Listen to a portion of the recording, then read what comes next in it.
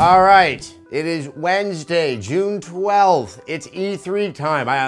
Let me know how haggard I look. Okay, we still have a lot of content that's coming up. And a game franchise that has struggled in past years but might be finding a new way to reboot itself is Sonic with Lost World. And Tara's gonna get some time with that game and see if maybe the little blue hedgehog has some life left in him. Max and myself at 2 different times are going to spend time with the Elder Scrolls Online. This is a risky gamble by taking the incredible single-player game, turning it into an MMO. I've seen it before. It's close to being a true Elder Scrolls game, but can it survive in the highly competitive and mainly free massively multiplayer online market? Also, we have some really cool demos that are going to be at our stage. Thief. This is one of my most favorite franchises of all time, and it's finally coming back. I'm looking forward to getting a look of that.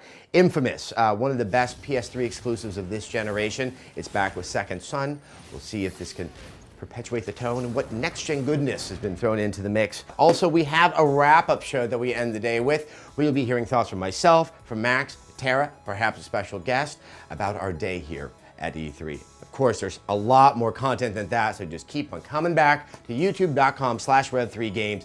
It ain't gonna stop, and we're still going.